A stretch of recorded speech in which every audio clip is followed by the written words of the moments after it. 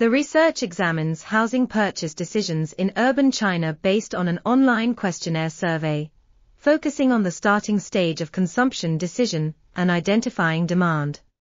The study shows that socioeconomic conditions are highly related to consumers' housing purchase decisions, with factors such as fixed income, children's education, solid credit, a forthcoming child, and getting married ranking as the top 5 important factors.